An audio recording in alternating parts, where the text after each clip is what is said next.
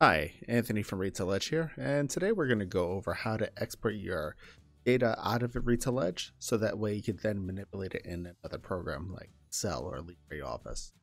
Go ahead and select Tools, Export, and on the Export Utility window, hit Next. Select Inventory, Next again, and you want to make sure you check the ASCII, text, or CSV option. Hit Next.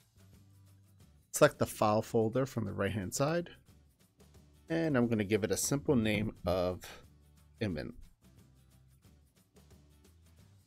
And I'm also making sure I'm saving my save as type as .txt.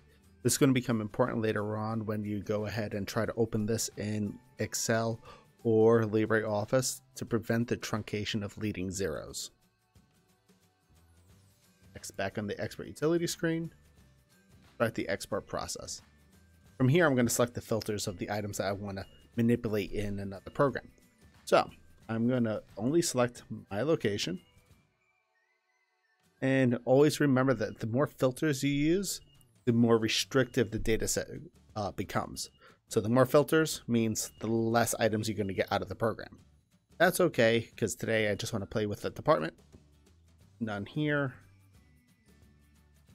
Shirts department. That, and I'm going to hit OK. You can see here, export is done. Exported 10 records. Hit OK here. Exit. And now you have a file with your inventory items exported up. Hope you found this useful, and I hope you have a great day.